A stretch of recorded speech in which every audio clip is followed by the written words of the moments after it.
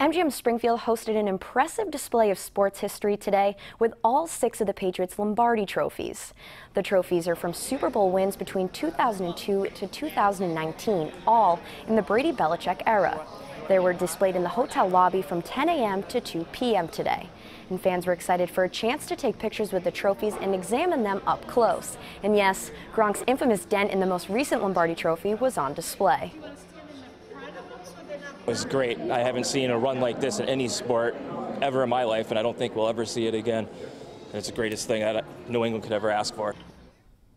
Patriot fans also said they're hoping for another Lombardi Trophy come next year.